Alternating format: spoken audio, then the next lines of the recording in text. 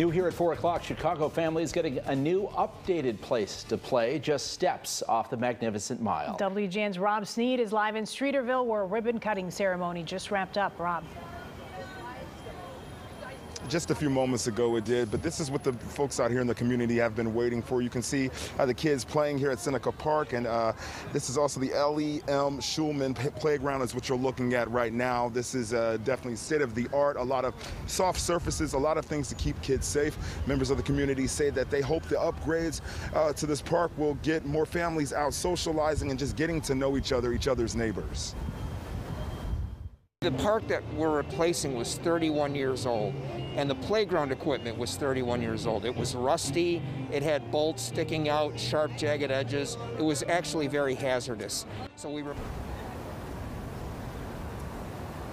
This playground has not seen a facelift since 1990. The new playground is 16% larger with soft surfaces for safety, of course. Now, the design inspired by the Chicago Water Tower and neighboring firehouse.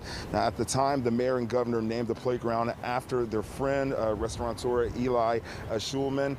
Today, so many talked about how he inspired them and how he was giving and gave help to those in need. Tonight, a local businessman tells us how much he appreciates the Schulman. When I moved back to Chicago in 1979, the first place my dad wanted me to go was Eli's the place for steak. I show up and Eli looks at me and says, "No way," and he has a jacket to make, because I wasn't dressed enough. And back then it was a fancy place, so he had a jacket waiting for me, and became friends with him ever since. So many of those stories shared today here at the ribbon cutting. You just heard one of those just a few seconds ago. And now that this playground is completed, the Alderman Hopkins says more upgrades will happen here at the park in due time. Of course, again, you can see right now the kids look like they're having a good time, despite some of the sprinkles and some of the rain that we've been seeing today.